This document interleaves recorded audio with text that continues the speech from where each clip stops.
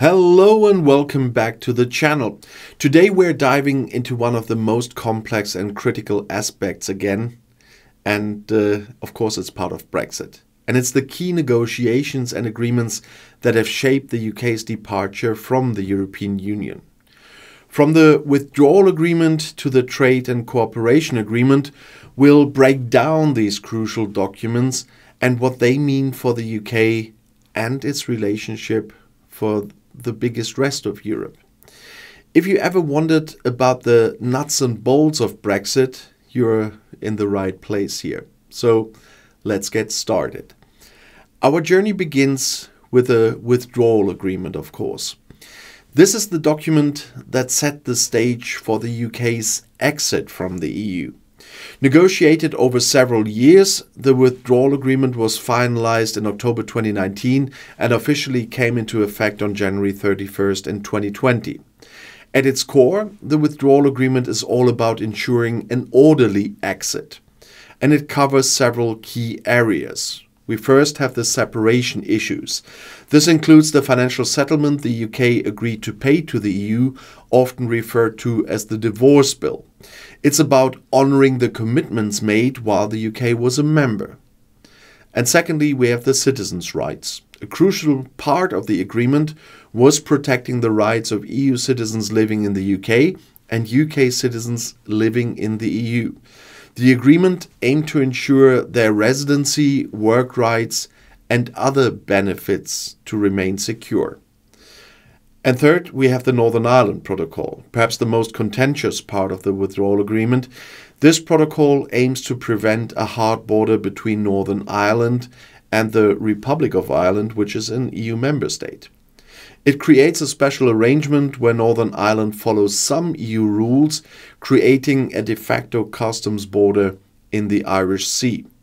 This agreement was essential for the transition period, which lasted until December 31st in 2020. It was a lifeline to ensure the UK's departure didn't lead to chaos at the border or a disruption in everyday life. But the withdrawal agreement was just one part of the puzzle. What about the future relationship? That's where the next major agreement comes into place. And enter the Trade and Cooperation Agreement, or TCA. This agreement was finalized in December 2020 and came into effect on January 1st in 2021. It's the comprehensive deal that outlines the future relationship between the UK and the EU after leaving. And the TCA covers several important areas. The first, of course, is trade. The TCA allows for tariff-free and quota-free trade in goods, which is vital for both sides. However, while it avoids tariffs, there are new customs checks and regulatory barriers that businesses need to navigate. And this means there's no longer seamless trade as before. Secondly, we have fishing rights. One of the more contentious points in the negotiations, the TCA outlines how EU fishing boats will have access to UK waters. The agreement allows EU fishermen to continue operating in British waters, but with a gradual reduction in quotas over 5 years. And third, we have the regulatory alignment. The agreement establishes a framework for cooperation on regulatory standards. While the UK is no longer part of the EU single market, there are still some alignments and mutual recognition to facilitate trade and avoid regulatory divergence that could disrupt business. And fourth, we have security and law enforcement. The TCA also covers aspects of security cooperation, including the exchange of data and collaboration on issues like terrorism and organized crime. It's about ensuring that even outside the EU, the UK and EU can work together on security matters. The Trade and Cooperation Agreement is crucial for maintaining economic ties and ensuring that Brexit doesn't mean a complete severance of relations between the UK and the EU. It's designed to balance the need for trade and cooperation with the new political reality. Aside from the withdrawal agreement and the trade and cooperation agreement, there are other agreements and ongoing negotiations that play a significant role. First of all, the Northern Ireland Protocol. As mentioned earlier, this protocol is part of the withdrawal agreement, but is crucial enough to warrant its own mention. It's been a focal point in ongoing negotiations and discussions, particularly concerning its implementation and impact on trade between Great Britain and Northern Ireland. Secondly, we have the EU-UK Data Adequacy Agreement. This agreement allows for the continued exchange of personal data between the UK and the EU.